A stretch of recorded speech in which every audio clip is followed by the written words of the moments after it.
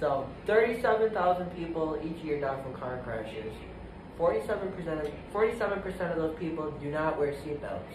According to Newton's first law of motion, an object in motion will stay in motion unless acted by an outside force.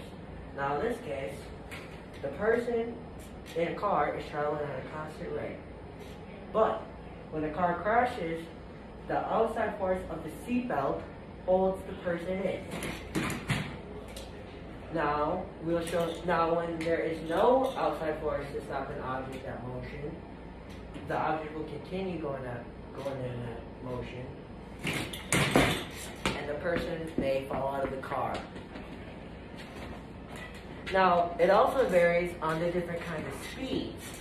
We also learned that acceleration and the motion go hand in hand. The faster a car goes, the further distance the human may travel, and when you crash at a lower speed, the distance the human travels will be less.